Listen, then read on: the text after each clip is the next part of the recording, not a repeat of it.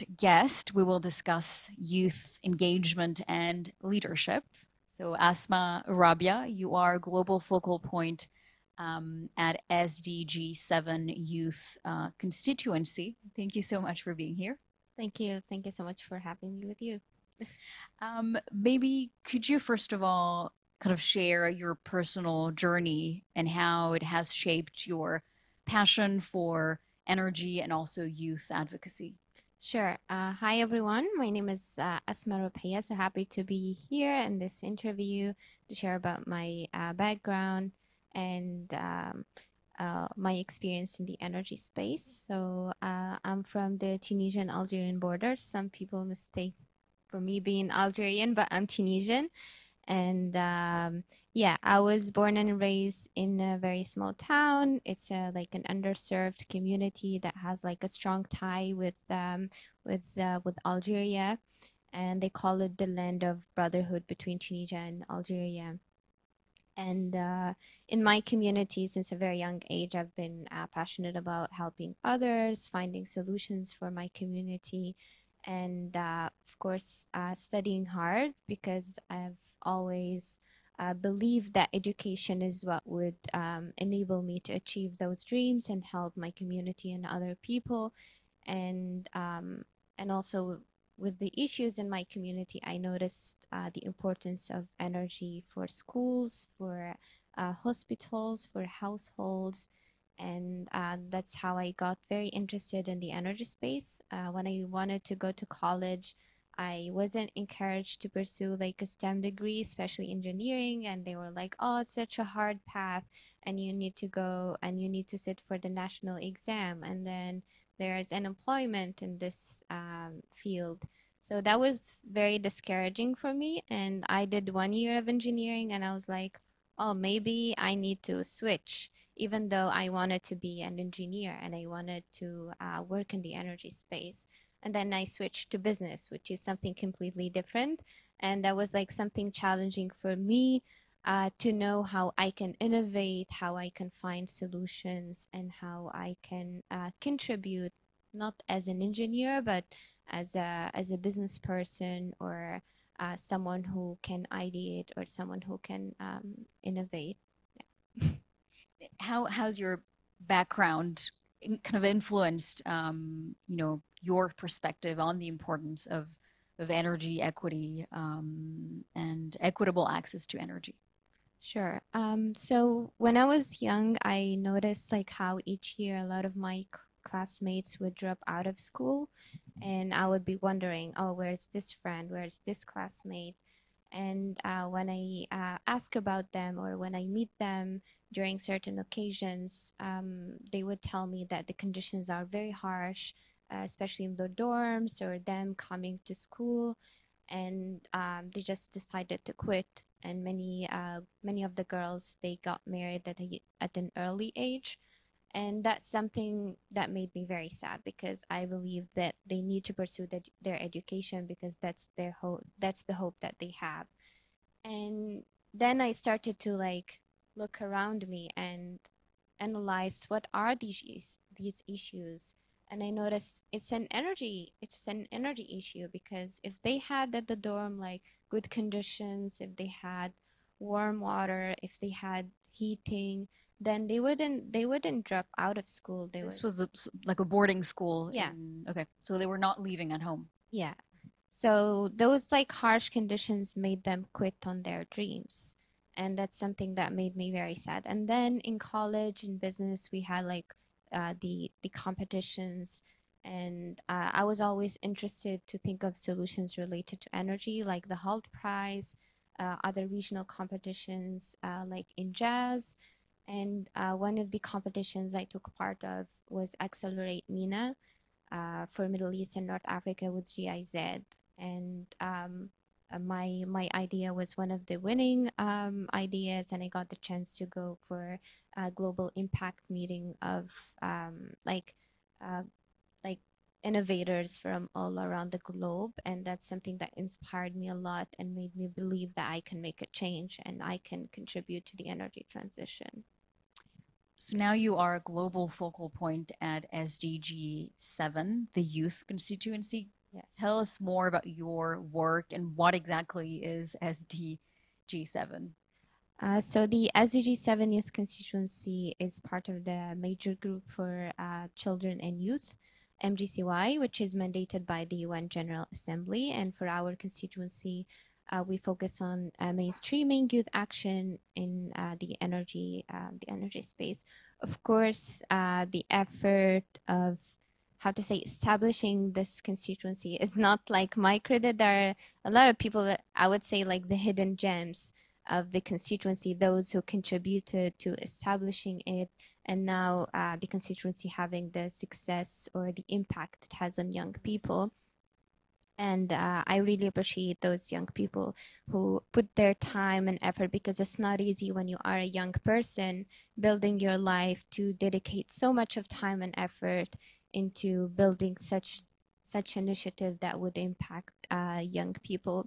So with me, my colleague David Arenzi from Nigeria. We are two global focal points. Our mandate is for 2 years. We also have coordination team with us, regional focal points to ensure there's the regional representation. There are thematic focal points like humanitarian energy, gender, energy access, etc. And we also have working groups that will help us address energy issues like policy, monitoring, and evaluation, etc. Can you share perhaps some success stories where sustainable energy projects, significantly improved the lives of people on the ground? Sure. In terms of the constituency, one of the successful initiatives we had in the past years was the Youth Sustainable Energy Hub, and the purpose was to map youth-led and youth-serving initiatives in the energy space. And these initiatives were like linked to policy and advocacy, capacity building, entrepreneurship, and business.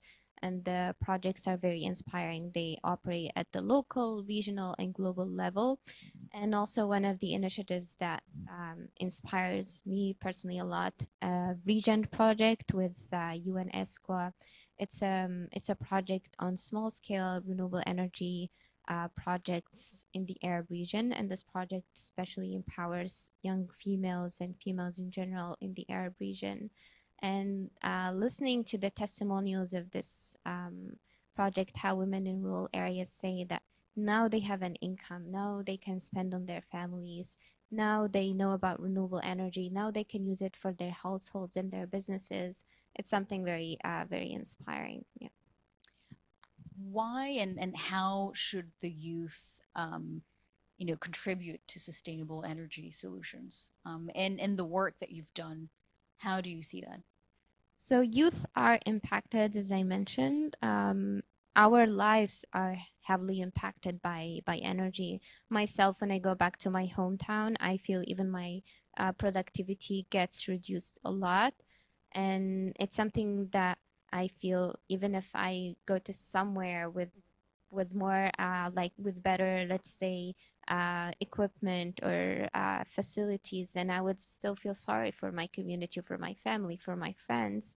And as young people, we need like good access to energy to be able to do our studies, to do our jobs, and also for us like to have decent jobs because there's high unemployment rates globally for young people in the Arab region, in Africa, and globally, and we need to address this, and the energy sector can provide many job opportunities for young people. You were in Dubai for COP28. How was your experience of youth engagement during COP28? Sure. So COP28 this year had like a strong representation of young people, and especially the children and youth pavilion was very vibrant. I personally was very inspired that I saw young children speaking like their different languages, French, Arabic, and there were like translators there helping these children convey their messages. And like given this space for young people to connect with each other and to share about the different initiatives they are working on then and their work in their local communities is very inspiring for each other, but also giving the space for them to be engaged in high level discussions in different pavilions and main sessions. It's something very crucial, but this should not be just like for the show or tokenism. There should be meaningful youth engagement during COP or other processes and the energy space and climate action in general. Based on your experience at COP, what strategies do you plan to implement in Tunisia and in the Arab world and more broadly to ensure effective youth involvement in addressing climate change and the energy transition? What I've been told that the major decisions are not like made, let's say, in the big conferences, but they are made in those small rooms. And I personally want young people like myself to be given the space to be part of those small discussions that help or that formulate the big policies. So engaging with local actors. So for me, during COP, I connected with actors in Tunisia, like the Tunisian Agency of Energy Conservation, the Tunisia focal point for UNFCCC to see how we can amplify the work at the national level for youth engagement in energy and climate. And we're working on this also with the Regional Commission for the UN, with UNESCO, on how we can have meaningful youth engagement for Tunisia and for the region in general. Just to talk a bit more about kind of the youth climate movement and more generally, a few years ago when the Fridays for Future movement began, there was this huge interest in the youth movement and the role of young people. How relevant is this notion still today in climate action? And I wonder because now we are seeing young people in positions of power, decision makers. And so, why, I mean, if young people are in a way at the negotiating table, why do you get this feeling that we still need more youth engagement? Is it still relevant? What we need is, since we are talking about equity and marginalized community, and there should be a strong emphasis on representation because, for example, myself, I cannot speak on behalf of someone who's living in a refugee camp and about their conditions. So we need to have, there are so many young people in this world, and we need to amplify their voices more. It's not like just me, David, and other people. There should be many, and we need those people to come to these tables and share with us their experiences, their realities, and what are their challenges, what are their needs, and what are their asks, because they are the ones struggling. So we need to hear from them. That's why we always ask for more representation for young people and to focus on equity, that these young people did not get the opportunities and they are facing so many challenges within their community to get even like visas to come to conferences to speak or to get funding. So we need to address these issues and have more young people to convey their voices. Essentially, it's not because you have a young leader that young leader will cater to the needs of young people. Yeah, we need like more young. It's like similar to training of trainers. We try to train other young people, but we also want them to be on these stages to deliver their realities. What advice would you give to, young people aspiring to become leaders and promoting clean energy and equitable access to energy? I have many. So I would say believe in yourself because there are many challenges that we face, especially when we're young and if we are from an underserved community, there are many challenges that we face, as I mentioned, like access to finance to go like to certain places we want, visas and other challenges, even with our families and our communities and cultural sensitivities. So we need to like believe in what we want and believe in our passions, we also need to be inspired by other young people. Myself, when I was younger, I used to always like go and attend TED Talks and those like motivational conferences to listen to people's stories and their journeys and learn from them. Like even few minutes ago, listening to Damilola's story and her personal story is very inspiring. And we always like keep learning, and we learn a lot from human beings. And the other aspect is to also work hard, because for us as young people, if we want to make decision makers listen to us, we need to be persistent, we need to work hard, we need to like keep pursuing them, we need to keep approaching them, we need to keep putting effort. And also we need to work together, because if as young people we do not work together, then our work will not be collective, and we will not be able to convince the decision makers or world leaders to take action. In order to move the needle, where would you like to see more young people in advocacy, in politics, in business world? Where do you think we need the voice of young people the most?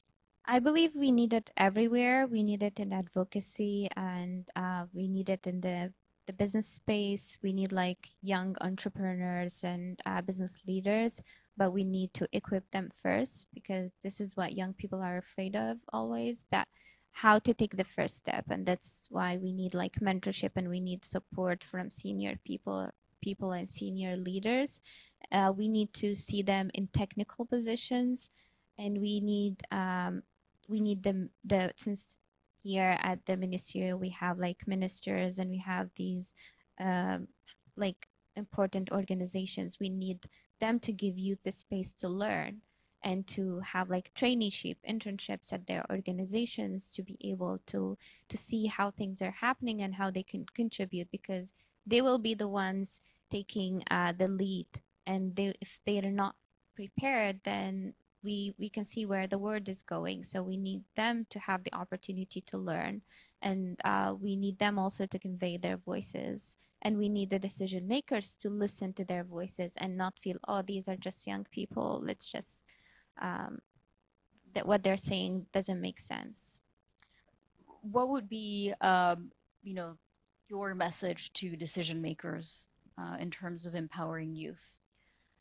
I want them to really listen to young people, and not like consider us as, how to say, decoration in meetings or conferences. That we really like have a say, and we have our needs. So we need them to include us in their policies, in their decisions, in their projects.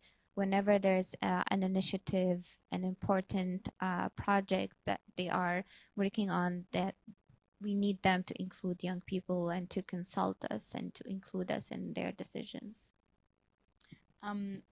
Again, it's the same question that I asked before. I want to ask you.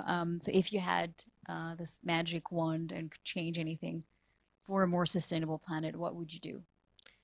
I want equity for everyone. I want everyone to have like same access to equal access to opportunities, and not to leave like anyone behind, because now our world is facing so many crises, conflict, refugees, and many other crises. And of course, this is linked to sustainability and energy. And I want everyone to have like a good life, everyone to be able to give their full potential, especially young people, and for them to be able to make their voices heard. Thank you so much for being here today, Asma, Rouabhia, and for sharing your story. Thank Thank you. you so much. Thank you.